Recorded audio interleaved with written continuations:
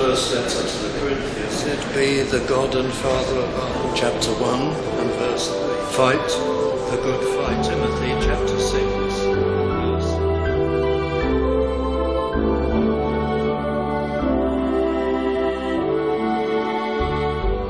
Well, we're looking at a short but ever lengthening series on extraordinary psalms, and we come to this 142nd, and the subject is David in desperate circumstances, and his reaction and his great prayer, and what an example and a help it is to us. The king looks back as he pens this psalm to the time before he was king. He is in either the cave Adullam or the cave in Gedi, possible to know which, but the superscription tells us that that's his situation, and it causes him to look back and to pen this psalm. Some translations put it all in the present tense, but our translators in the King James Version have very wisely varied the tense to suit the context, and I shall explain that as we proceed. But this first verse, David is articulating a very great need. I cried unto the Lord with my voice unto the Lord did I make my supplication. Now, even allowing for the necessities of structure of Hebrew poetry, there is no doubt that David means to emphasize that he put into words clearly all his concerns, that he articulated them. He looks back and he is evidently inspired to write this psalm and to sing this psalm in order to be a lesson in prayer to the people of God in distress. And the first and the most basic point in the psalm is that needs before God must be articulated intelligently, plainly, formulated in words, whether uttered or whether thought is not relevant, but plain, meaningful words. It isn't enough in prayer to just telescope things into a rough or an approximate request. We're to make our petitions and our supplications clear and plain and mean them. And that's emphasized at the very beginning here. We have not because we ask not, says the Apostle James. I cried unto the Lord. These are earnest cries. With my voice. He spoke them certainly in his heart, if not out loud, and he made his supplication. The word translated supplication, meaning that he bent low before the Lord, but it's figurative, obviously, and it means that he prays in a very humble mode, in a dependent mode. He knows that all answer to prayer is by the grace and mercy of God alone. Nothing is deserved, nothing can be demanded, but we pray in the light of the promises of God to us. Nevertheless, we pray as to one who is gracious and vastly above us and senior to us. And that's the sense of the word there, translated supplication. So it begins with David articulating his needs. And we have to add to that, because his situation is terrible. Whether it's in the cave Adullam or in Gedi, his situation is dangerous and it is impossible for him to see any way out. Now, in great danger or difficulty or a situation where you cannot see a way out, the weakness of the human heart is such that the most unworthy reactions to these difficulties can come about. And you find you are perhaps filled with self-pity. You complain about the unreasonableness of your situation. You find somebody to blame if you can. I'm not accusing anybody of this. I'm just saying what the weakness of human nature is. Maybe to get very angry and to vilify somebody and to blame them. I wouldn't be in this situation if it were not for this one or for that one. And just to fume. And if it was in Gedi, when David had the opportunity to take Saul's life, you would have thought that the tense situation and the unreasonableness of Saul and his murderous ways going after him, you'd think he would lash out, and he would be only too pleased to listen to what his loyal supporters were saying to him. Kill him, take his life. This is the opportunity of the Lord that has been given to you. You'd think that in great anger he would do that. But David restrains himself and stills himself. He controls himself. It's a great challenge here. Do we have unworthy, testy, angry reactions in circumstances where we can see no way out, where there's a tremendous problem confronts us? Well, David's example here, it isn't always like this, but most of the time it is. His example to us here is to take himself in hand and to hold back from all that. And he articulates his concerns to God. He doesn't rant at his helpers, his supporters who are with him, his armed men.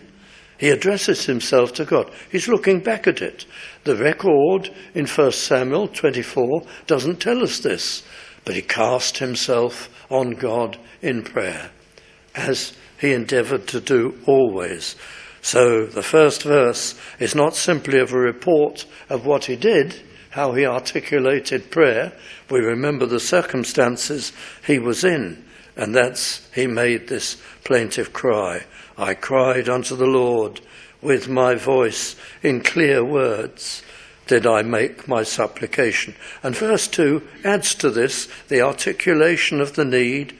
I poured out, and the word poured is just what the original says. I spilled or poured out my complaint before him. He rehearsed his difficulty. He didn't actually make a complaint. Perhaps the word complaint may give you the wrong impression. It isn't a complaint. He rehearses before God, shows him fully his difficulty. If you write a letter, as from time to time we may have to do, to some very important person or some dignitary, you compose your letter, and then you check it, you look over it, you change a word here and a word there, you retype it, you may do it again, anything important, you mind your P's and Q's, you say this is too long. Somebody in that dizzy height is not going to read this letter unless I can find a more succinct way of expressing everything. And you dabble with it and shorten it and make it just perfect and to the point, and yet reasonable and polite. You put so much into it, but you don't have to do that with the Lord.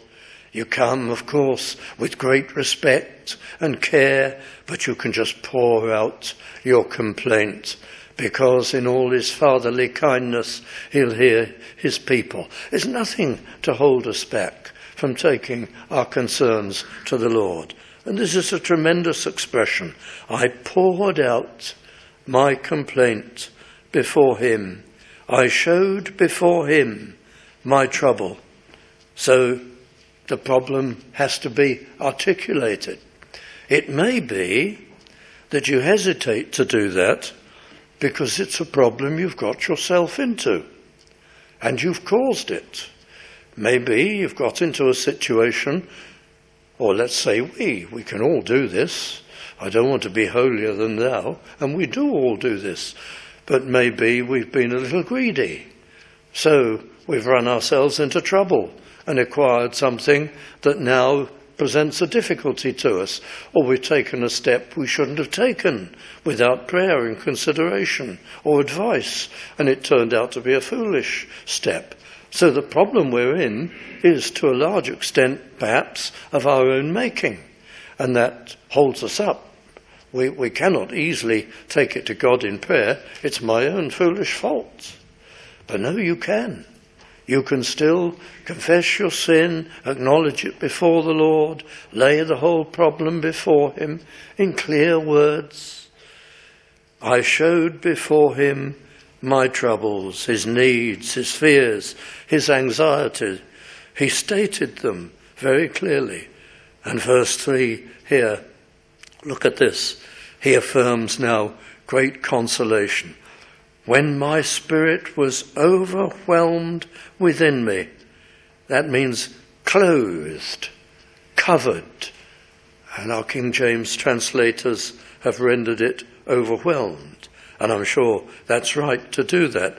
But the Hebrew perhaps is a little more descriptive. When my spirit was clogged up almost, clothed and clouded, there were options I could have taken. I could try this. I could try that to solve my problem. No, this won't work. That's no good. I'm blocked off from doing this. This is what David is saying. I've really thought through this so that my thinking system, my mind, is just smothered over and clogged up and clouded out, is the sense of the original, with all my worries and my strugglings to find a solution. And I can't. When my spirit was overwhelmed in that rather complex sense, then thou knewest my path. David looks back at this experience, and it taught him something which he remembered in all his praying. So first you articulate the need, and then secondly, even as you call upon the Lord, if you follow David, you console yourself with the thought that the Lord knows exactly what your situation is and exactly what he's going to do about it. Exactly how he plans to bring you through it and out of it. He is only waiting for you to articulate the prayer. He is only waiting for you to lay it before him so that he can act for you. And David says here, when my spirit was overwhelmed, he knew all along exactly what he was going to do. Then thou knewest my path. And that's a tremendous principle in prayer. Articulate your concerns properly and sensibly before the Lord. Don't let off steam at anybody on earth. Don't fulminate in fury with some fellow human being. Just lay it all before the Lord. Console yourself that you're a child of God. And he knows exactly what he's going to do. Now, David had a great consolation. He knew that his life would not be ended by Saul, because by God's direction, Samuel had anointed him to be king. He wasn't king yet, but this was inevitable. This anointing had the status of prophecy. It was going to come to pass. It was a promise of God, an anointing by God. And so with us, we can say, well, God has promised his people to hear their repentance, to bless them and guide them. Does that mean there will never be any consequences for my mistakes and my foolishnesses?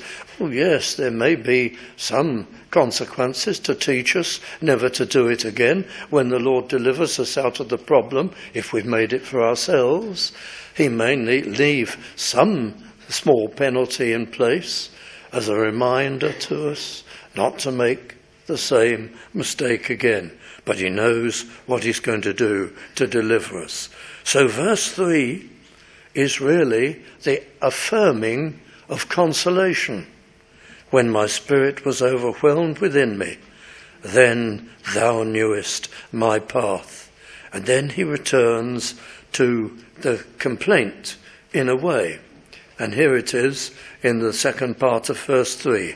In the way wherein I walked, have they privily, secretly laid a snare for me. That's the problem, that he's going to be trapped every way he turns. Well, when he was fleeing from the murderous fury of Saul, it was like that. Saul was very cunning and would stop at nothing.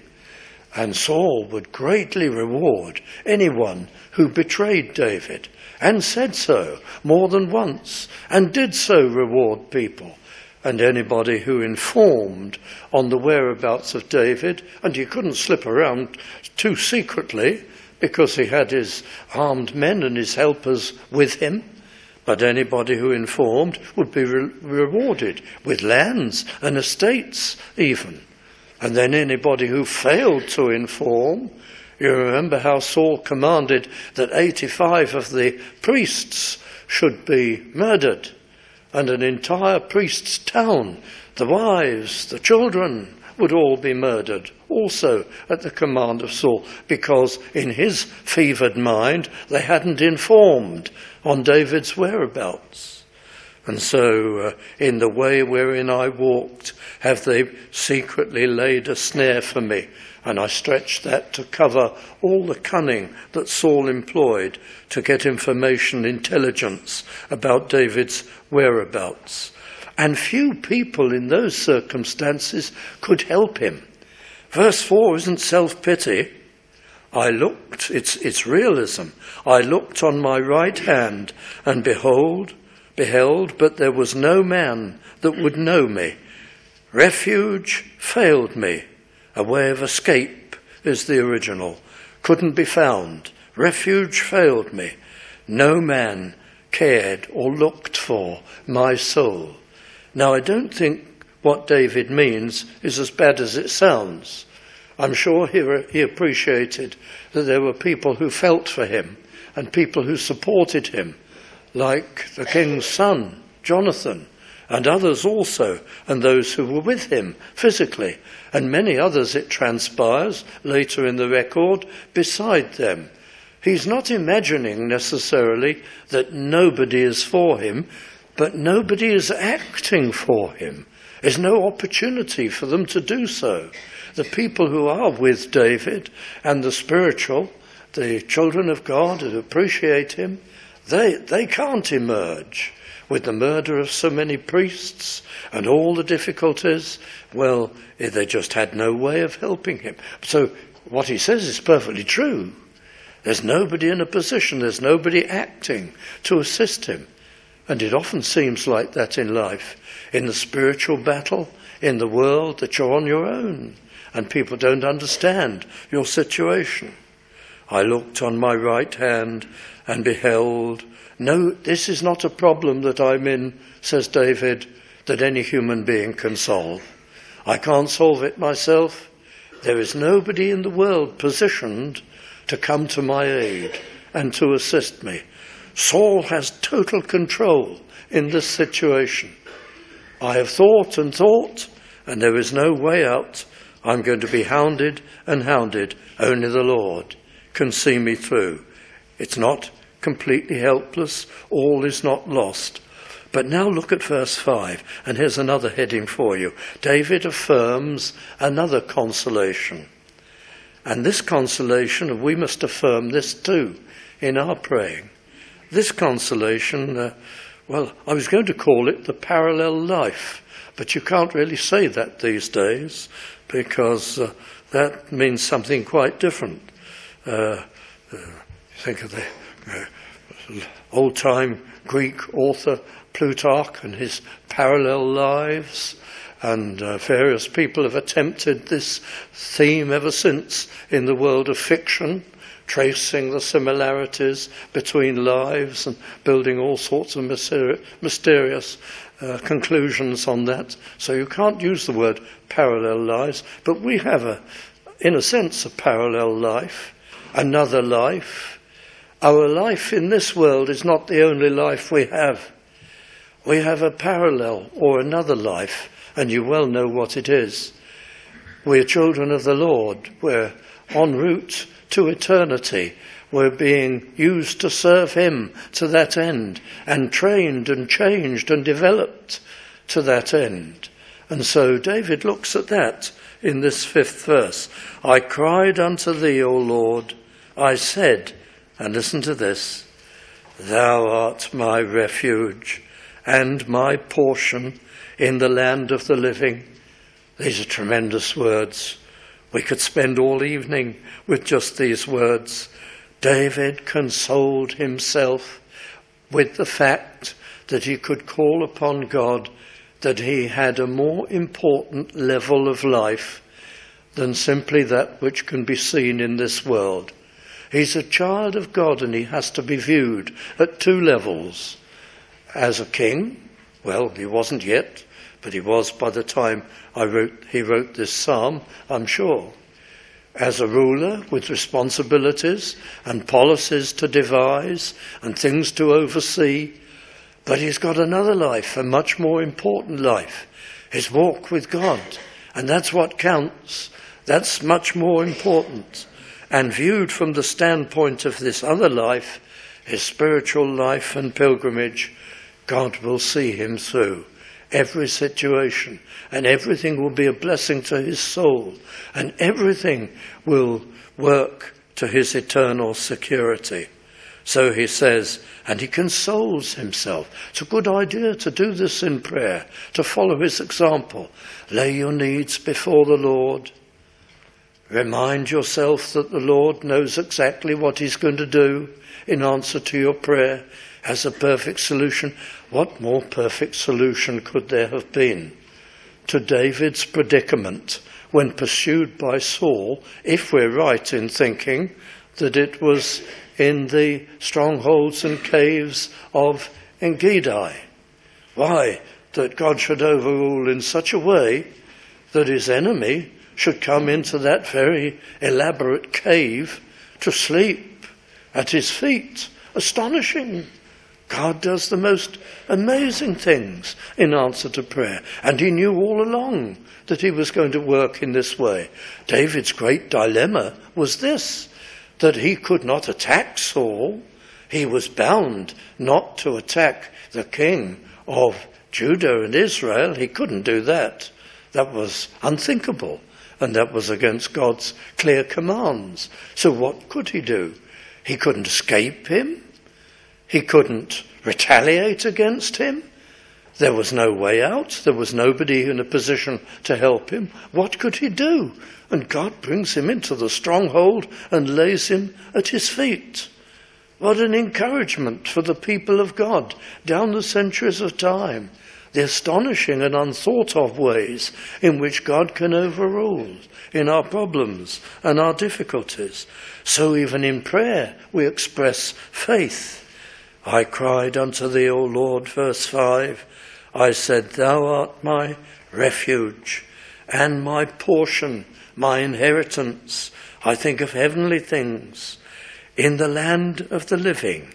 In the land of the living? What does David mean by the land of the living? Now, if you've gone to the lengths of buying an expensive study Bible, a modern study Bible, I'm pretty sure, I haven't looked at them all, I'm pretty sure that you will look for an explanation of this phrase in your modern study Bible.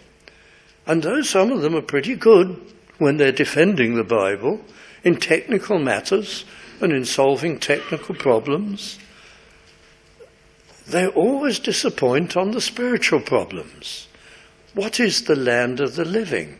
Oh, the average study Bible will say, it means that David is sure that through prayer he will be returned to safety in ordinary, everyday life.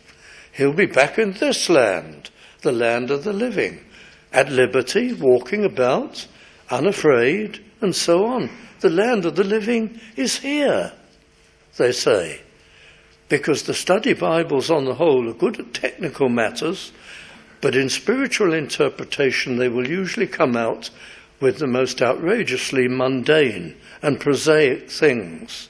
They seem scared of seeing any likelihood of this being a spiritual expression, that the land of the living is heaven.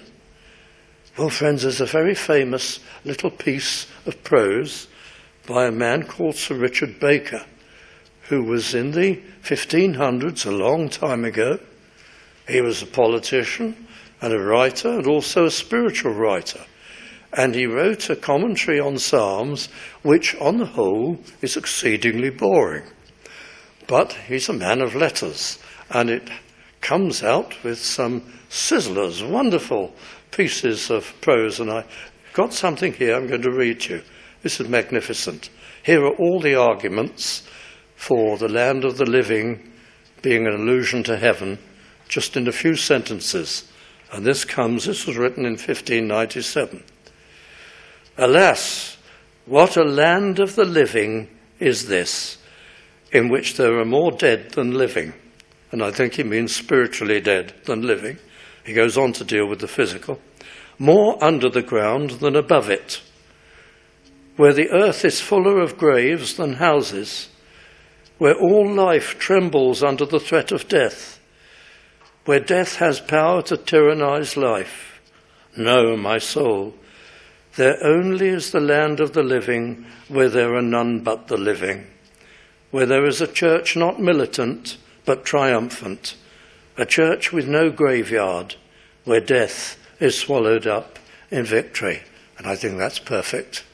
Just in a few lines, there's no other argument to make. The land of the living is, of course, David referring to eternity. This is his parallel life. This is his other life.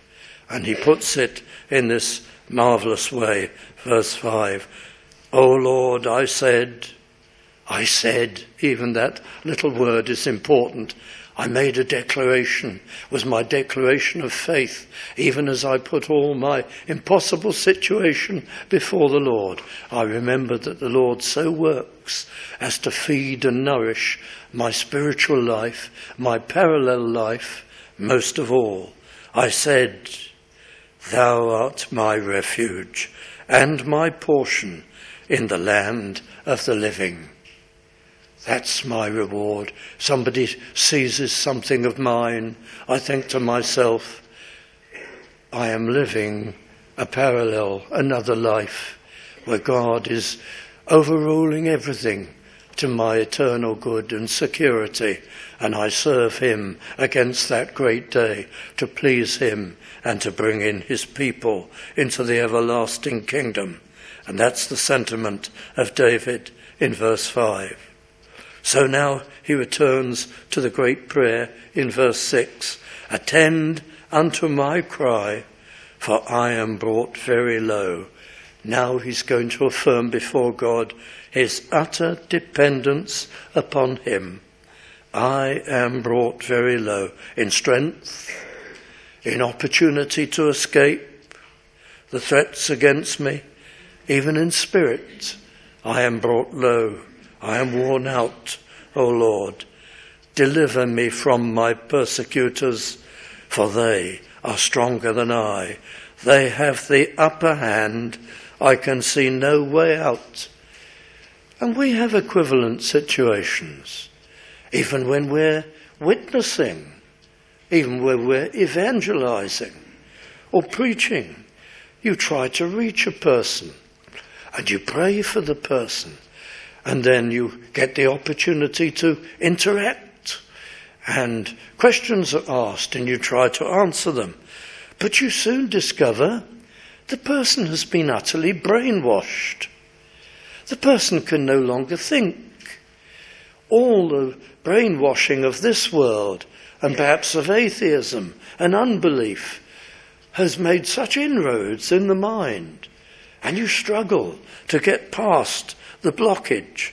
And materialism has such a powerful hold. Underneath, to a small extent, the person respects you.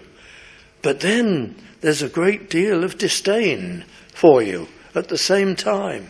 And how are you going to get past it? And anyway, you know the person.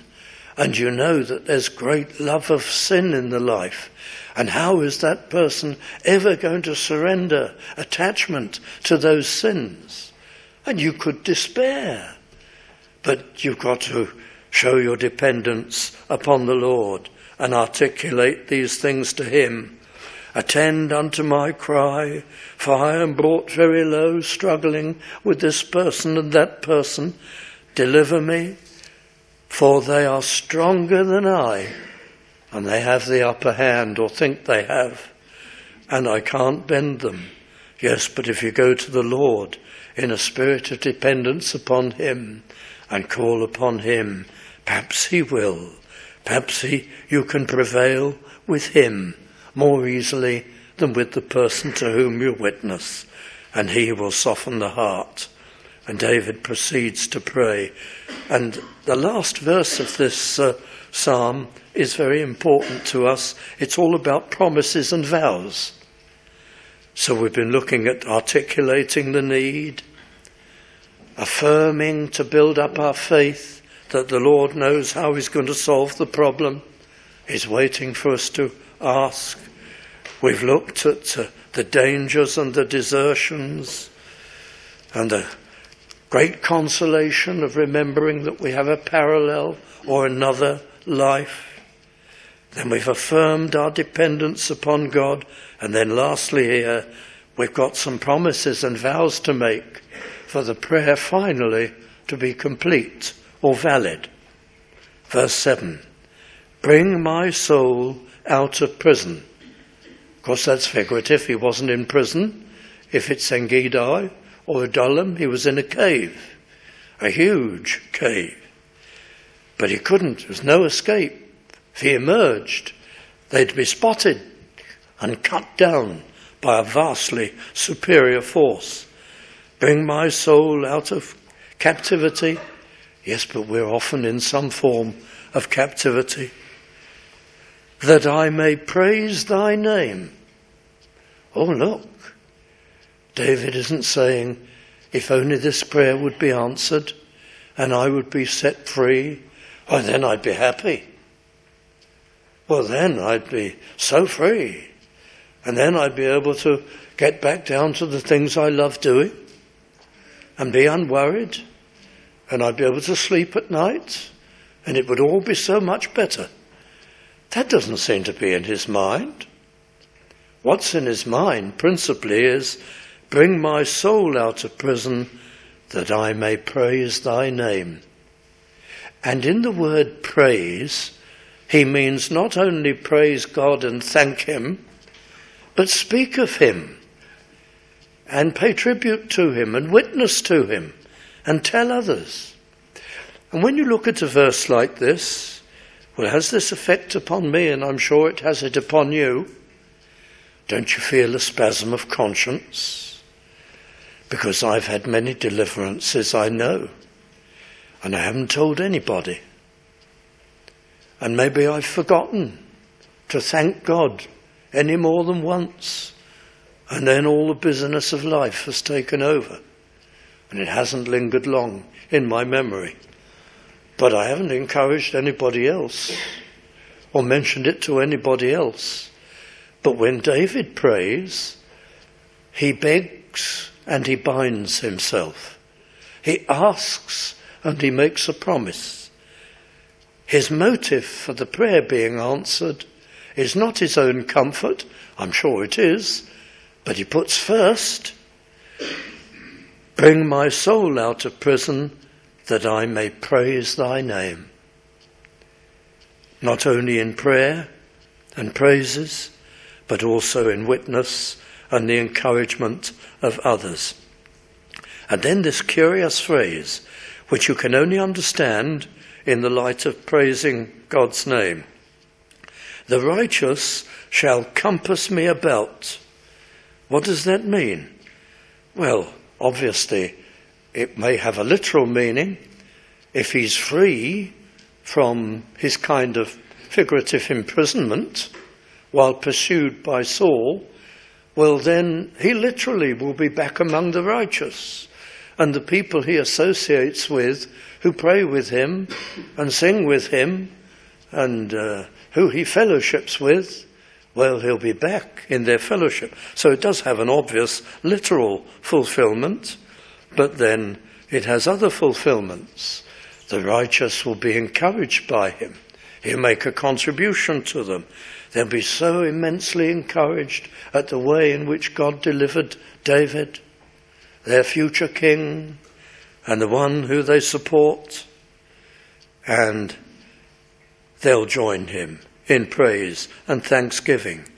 But the first thing that David mentions here, the great fruit of his deliverance, is that he'll be able to praise God and speak of him and encourage the righteous.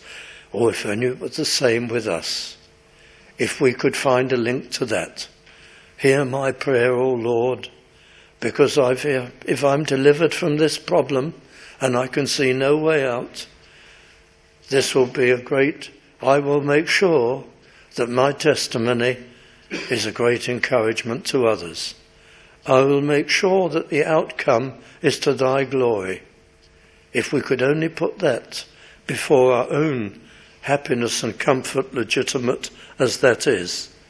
The righteous shall compass me about, for thou shalt deal bountifully with me. So it's David's prayer in desperate circumstances, and it teaches us always to articulate our needs and not to get angry or self-pitying, but to go directly to God, to quieten our spirit's sense of unreasonableness and unfairness, and to go to the Lord. And we all need to remember that, to affirm that the Lord knows exactly how he's going to deal with things in answer to prayer, to rehearse the dangers and the problems, to remember that God's way of working will be first and foremost in the interests of our spiritual life, not necessarily our earthly circumstances, and to affirm our dependence upon him and make those promises. So it's a very distinctive psalm of David. It follows a particular theme, the child of God in desperate circumstances and less desperate circumstances, but it's an instruction, an encouragement to us all.